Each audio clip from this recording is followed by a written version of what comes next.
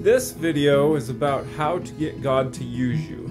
As we hear this constantly in Christian culture, oh, I hope God uses me, I wonder if God will use me, you can get God to use you, etc. Right? We hear this all over the place. And so this video is the guaranteed method on how to get God to use you and work with you.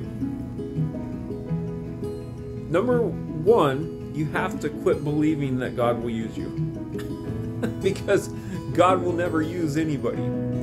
Using people is actually, it's something that people who don't understand love and who don't value people will do. Using other people to get your own purposes done or, right, fulfill some selfish purpose, that is so ungodlike.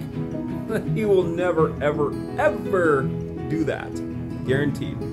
So the first step in getting God to use you is to quit believing that He will ever use you, because He won't. The second step in getting God to work with you, which is what He does really, is to learn to receive His love into your life so much that you actually get filled with His love for yourself and for the world around you.